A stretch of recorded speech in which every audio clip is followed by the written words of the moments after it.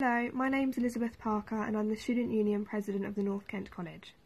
None of us expected to have to start the year this way, but here we all are again, learning from home. I just wanted to express how important it is to make sure that you all continue working with the college in order to progress and continue learning, even now that the colleges are closed. All students will be asked to join online meetings via various different platforms, so please make sure that you continue to check your emails from your tutors to know what platforms you'll be using and the different information that you'll need to know, such as times and dates.